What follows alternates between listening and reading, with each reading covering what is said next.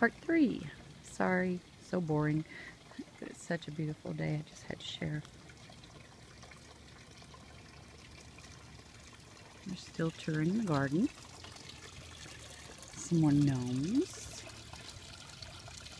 And down here is some painted rocks, some river rocks. Me and the girls did. Benji and Shelby. I'm going to place them all over the place.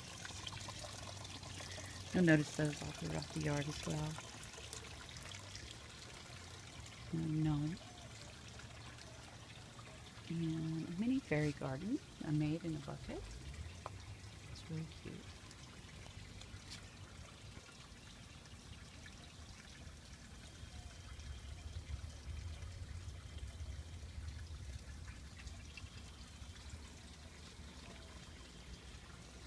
Some more gnomes and painted rocks.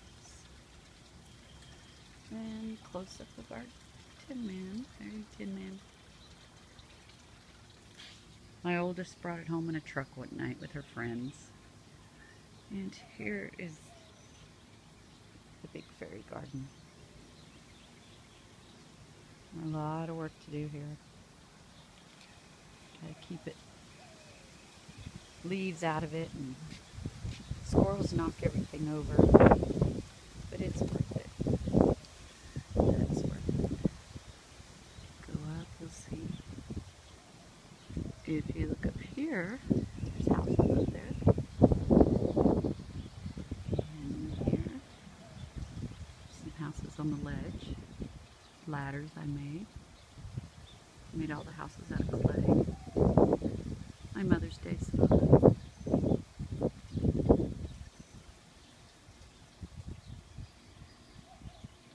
So relaxing to come out here and work in the garden.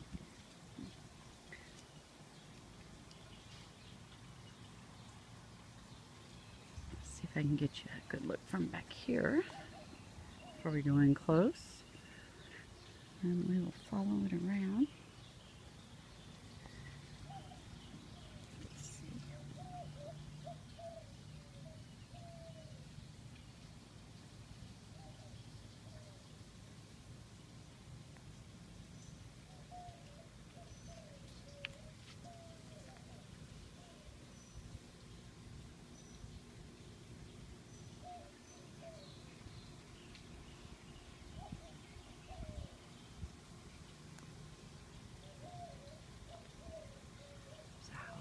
Center. All the things I handmade with clay or sticks or glue. I mean with glue and liquid nails.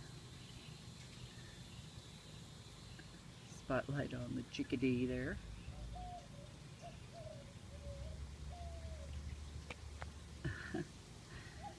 Keep going around.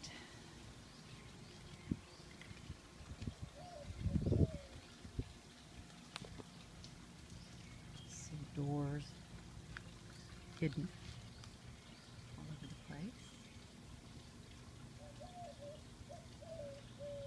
And here we have mini houses. And these are made from clay.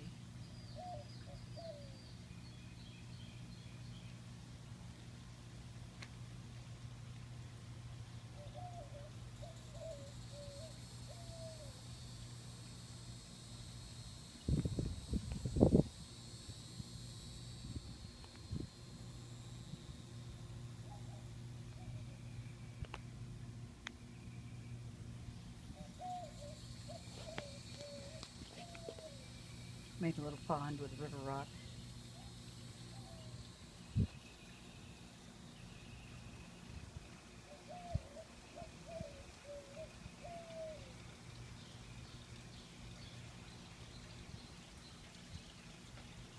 By the end of next month, those vines are going to be all the way around the tree.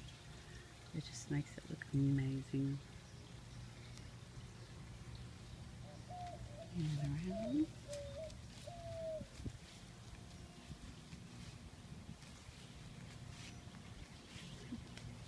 Don't try not to get too bored. It's very relaxing if you listen to the waterfall and the birds.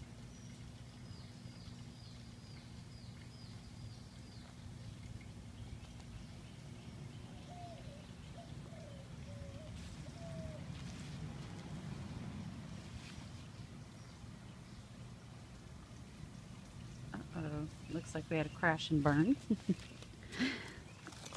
Looks like I will be working on a house today. As I said, these are all handmade, so they're from season to season. As it gets colder, rainy, things tend to come apart, but they're easy enough to fix.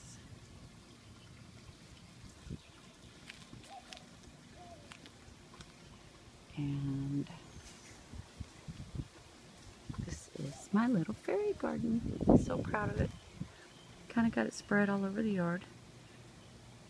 I'll post that in the next video.